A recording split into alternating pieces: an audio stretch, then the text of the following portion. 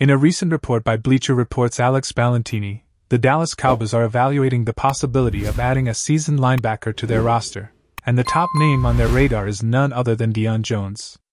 Ballantini suggests that the Cowboys should consider the free agent market for a linebacker, especially following the season-ending injury to rookie linebacker DeMarvion Overshown.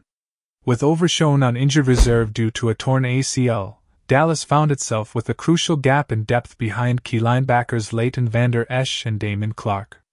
Deion Jones emerges as a compelling choice for the Cowboys. The veteran linebacker became available after the Carolina Panthers released him. Notably, Jones has a history with Cowboys defensive coordinator Dan Quin. He began his career with the Atlanta Falcons in 2016, where he played under Quin's coaching during Quin's tenure as head coach with the Falcons, extending until his departure in 2020.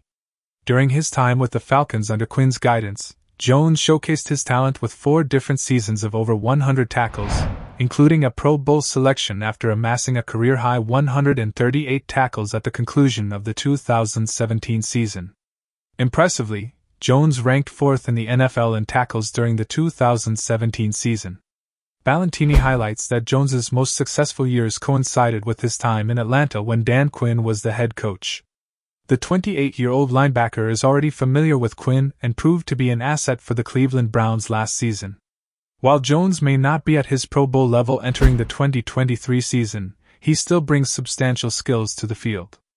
According to Pro Football Focus, Jones earned an impressive 87.6 defensive grade in the 2017 season, followed by grades of 73.7 in 2018 and 76.6 in 2019.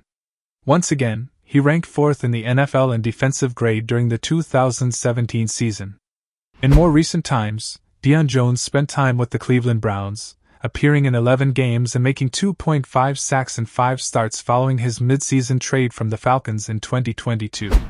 However, his performance fell short of his peak in Atlanta, reflected in one of the lowest defensive grades among linebackers, scoring 48.3, with at least 100 snaps last season. Although Jones signed with the Carolina Panthers during the offseason, he was released before final roster cuts in August. The Cowboys, while not expecting Jones to return to his elite linebacker status from his early career, view him as an ideal candidate to bolster their linebacker position, particularly in the wake of Overshown's injury. Currently, Leighton Vander Esch, Devin Harper, and Damon Clark are locked in as starters. Overshown's injury represents a significant setback, as he was a standout among this year's rookie class and was expected to make an impact this season.